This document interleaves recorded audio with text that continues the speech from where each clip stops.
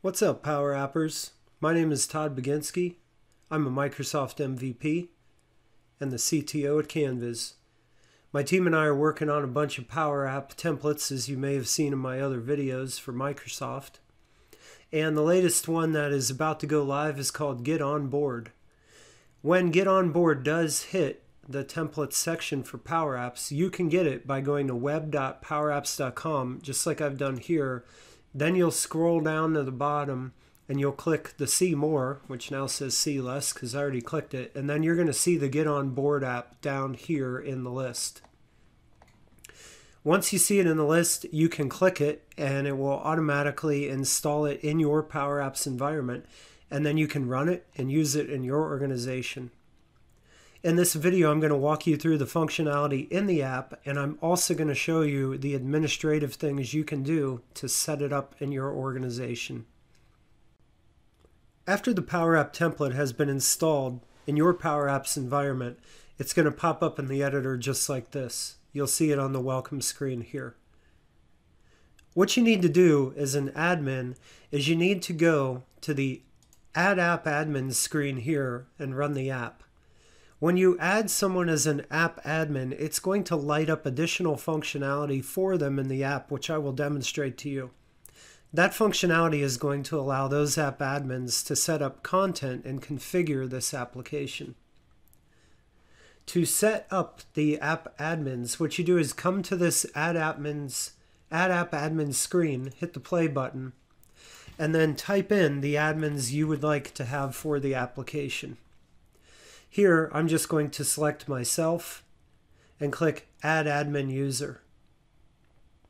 Once that is done, I'll get a notification my admin user has been added, and then I do not need to work with the app anymore in the Power App editor. You can see here that I have been added as an app admin, so now I can really do anything I need just by running the app outside of the editor. So now that I have added myself as an app admin, I'm going to walk you through the application and show you the different things it's doing and where its data comes from. So I'm going to flip over to another screen where I'm already loading the app. The first thing you're going to see is that you get prompted to authorize the Office 365 Users Connector. And so I will click Allow for that to happen. But before I do that, I would like to open up my email and show you my tasks here in Outlook. Notice I only have one folder called the To-Do List here. When we run the app, we are going to see 3 additional folders it creates to manage the tasks and different things inside of the app itself. So I'll come back to the app, allow the connector, and now Get Onboard app is going to get started for the very first time in my environment.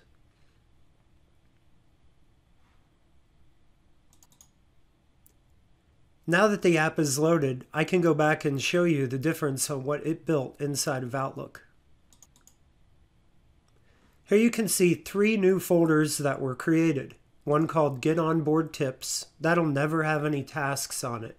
It's actually used to control if a tooltip is displayed or not in the application the first time you go to the next page in the app I'm about to show you. The other thing that we have is the My Profile. The My Profile is a task folder that will hold the profile tasks that you have to complete in the app, as well as the to-do list, which will hold different tasks that you have to do in the to-do list for the app. Coming back to the app itself, I'll now click on the Get Started button, and here's the tooltip I was talking about. You can see this in the top. It tells you what's happening. Your onboarding to-do list has been automatically added to your tasks in Outlook. Look for them here. So here you can see the ones that I just showed you and walked you through what they do. Again, this particular Get Onboard Tips folder controls if you see that or not. If I run the app again and this folder already exists, then that tooltip will not be displayed. We can also look at the My Profile and see there are 3 tasks for me to complete. Profile complete, About Me email complete, and photo complete. The app uses these tasks to track if you've done things inside of the app, which I'll show you in just a bit. We also have the Get Onboard to-do list. This to-do list is configurable by an app admin, and I will show you where an app admin can configure this. These are just out-of-the-box tasks that we gave that you may have in this type of Get Onboard app itself in your organization. So when we loaded this screen, that to-do list got synced with Outlook as we saw, and here are those tasks. And we also have one task for the profile that correlates to each one of these screens here. Notice my profile completeness as well as my progress on the tasks is set to 0% because none of them have been closed at this point in time. I can come up here and close this tooltip as well, and then start showing you the rest of the application. All right, so before I start digging into actually how does the app work, let's talk a little bit more about the admin functionality and the data sources that the app has. When someone is added as an admin user, as you saw me do in the early part of the video, these edit buttons appear throughout the application. The edit buttons allow the admin user to edit the content that all users of the application see here when they log in. So in the to-do list, by editing these tasks, we are controlling which tasks get automatically created the first time someone runs this app and put into Outlook. If an admin user adds additional tasks after the first time the user's already run the app, then they will also be synced with Outlook and shown here in this list. The admin user can also control content on the team page, such as the 3 links you see by default here when they click Edit Team Header. None of the other information on this screen will be controlled though by the admin. That's just all dynamic information coming from Office 365. On the company page, the admin can also control the 3 links in the top here, the intro, the FAQs, the leadership section, as well as the contacts section right there too. So where is the data actually coming from? Well, that's a good question that we should answer right off the bat. When the Get Onboard app gets installed, it also will ask you for a location where you wish to push the Excel file that is going to hold all of the data. When I went to the Add Admin page and I added my user account, it added it to this data table here on the administrators page. The tasks that the application grabbed by default came out of this right here and then were synced to Outlook. Here you can see the names of those tasks, exactly how they appeared in Outlook and in the app itself. The other tabs throughout the app are also areas whenever you click Edit as an admin user that you're just adding data to these places in the app. So as you look through, you can see lots of different metadata here about the different places in the app and where we store that information. You could also put this information inside of the Common Data Service, or you could put it inside a SQL Server or something else. But in this case, we choose to use Excel because it's very easy for any level of PowerApps license to use that information. You can also edit this file directly, or you can edit it directly within the Power App. So let's take a look at actually editing that.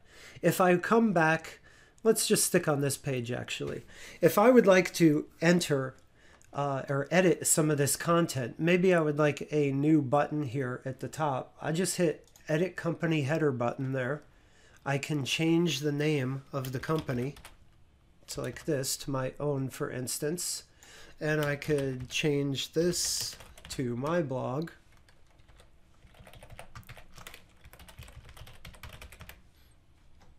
And now I have updated that link, how it looks, and where it goes to in the app, and I can save it. When we come back out of this page, we will see in the header the new link that appears for us. Also, if we go to Excel and we opened up the company header tab, we would see that information has also changed behind the scenes in the Excel file as well. Therefore, any user who runs this app is now going to see this change because the Excel file is the common place where we're storing all that information. So now here we have my blog link, and if I click that, it will open up a new browser window and take me to my blog. So as you can see, there are many different places in this app where you're able to store that information. So really, when you're setting up this app for your organization, what you're going to want to do is run this app as an admin user and then edit all the things in here to make it applicable to your organization, and then grant access to all the users in your organization as well. So let's take a little tour of the different pieces of the application so you can see how they work. So in an onboarding app, the first thing we want to do is have somebody set their company photo. So here, mine's already set, but you can select one from a gallery on your computer, and when you do so, then that image will appear. When you hit Save Changes, it will sync it up and make it your Office 365 profile picture. If I hit Save Changes here, and I come back, this is just a debugging message I have up top right now. You can see that my profile completeness is at 33% now. And if I come back over to Outlook and I look at that profile task, you can see it has been marked as complete. So that's how we stay in sync with Outlook, and everybody tracks their own tasks in their own Outlook. You can also write an About Me email. And then when you select a picture of yourself and you submit it, it will automatically go to whoever your manager is set to an Active Directory, and then your manager can send that out to your team. In addition to that, you can also build up your own employee profile. Here you can put in your birth date, about you, your interests, your schools, your skills, and all that information is then synced as well to your Office 365 user profile. One thing to note is this page does not pull your current information from Office 365. It's designed just to be used the very first time that you're joining an organization and getting on board, so we're assuming this information would be blank at that point. We can also then go complete our to-do list tasks. So I can come to this one here, fill out parking form. If I click Get Started, it will take me to whatever link is associated with this action. And then I can go get that form, for example, fill it out, come back here, mark it as complete. Again, if I come back to Outlook now and look at the to-do list, we can see this one has been marked as complete as well. You can also complete them directly from Outlook, and the next time you open the Power App, then you'll see they're completed here as well. Quick Resources is just a place for you to make links to quick resources in your company that people would need to get to. If you edit these things, you can pick from the resource on the right, pick which URL it goes to, save it, delete it. You're indicating over here by the lack of the pencil which one you're currently working with, so you can just change all those resources very quickly. Over on the company page, as I talked about before, we have all of this different information about how to edit the intro, different FAQs, leadership, contacts, company header, and you can change those links as well. The team page shows you all sorts of information about your team, your manager, your peers, and your direct reports. This page has some cool functionality in it. For example, it'll show me who I work closely with, and I can pick the see more here or see less to look at different people that I work with a lot. I can also select different users in my organization and learn about them and see their information on the right side as well. So here's Melody's information as well. And you can just go up and down the list and pick whoever you like. So that's a little bit of a tour of the Get Onboard Tasks application. I hope you find it helpful, and shoot me an email if you have any questions about it. Thanks a lot.